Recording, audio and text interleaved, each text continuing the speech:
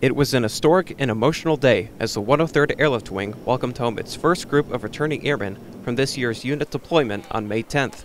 The group consisted of airmen from the operations and medical groups and was part of the unit's first deployment with the C-130 Hercules aircraft.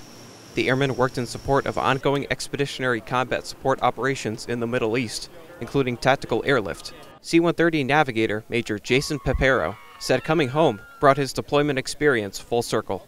It's a little emotional for everybody. It's nice to see everyone reuniting with their families after a few months away. I was really excited to see my family here, and it was a great turnout, and it was really a great way to end a great mission.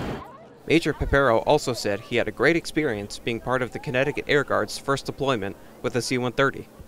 Oh, it was fantastic. I mean, the focus and the ability to prioritize the mission the way we're doing out there was great. It brings all the months and months of training to a culmination. It was fantastic.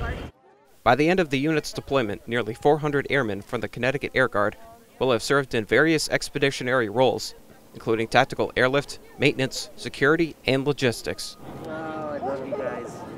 Reporting from the 103rd Airlift Wing, I'm Senior Airman Stephen Tucker.